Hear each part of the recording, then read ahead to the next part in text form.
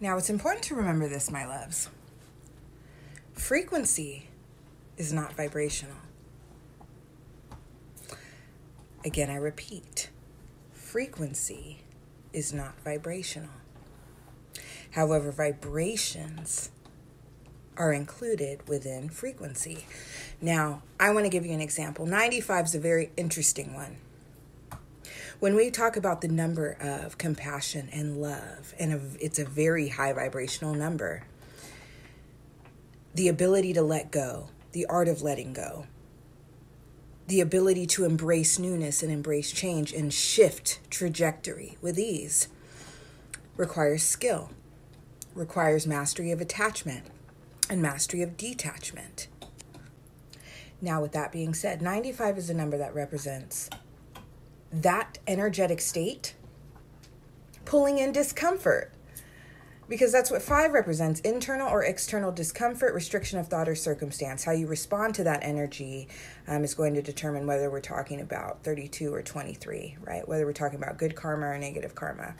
It doesn't exempt you from the discomfort or the frustration of it all, but the outcome is determined by how you react to the energy. So when we talk about 95, it's not that your vibrational state is what's pulling in that 5 energy, because you're in a high vibrational state. Let's say you are exuding joy and gratitude and love and compassion, and you are just exuding light, but you pull in this 5. When you understand frequency as a relational opportunity toward an experience, life can be much easier to navigate. And my loves, as you continue to ascend, as you continue to self-master, as you continue to grow, okay?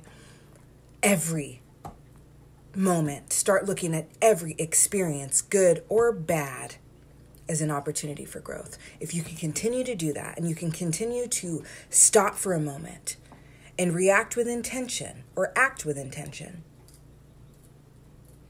it's all going to help you in the long run, energetically.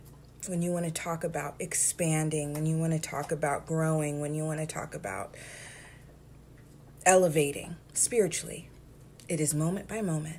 It is energetic exchange by energetic exchange, which is also what 9 and 5 totals 14. The number of a being navigating the realm of energetic exchanges and karmic matters, right? And gaining awareness relative to those moments. So in closing, understand and remember that frequency and vibration are 2 separate concepts. They correlate, but they're 2 very different concepts. So don't always assume that your vibrational state is what's pulling in difficult frequencies. Frequencies can come from a variety of sources. And when you understand concepts like locational numerology and numbers that are placed around you actually holding energetic value and power and influence, you can start understanding how to jump rope, how to navigate, how to react. Hone thyself doing inner work. Hone thyself, become enlightened, gain full self-awareness, and you can masterfully ascend, descend, navigate through frequencies. And numerology is the best way to do that. Stay tuned for my book coming next month.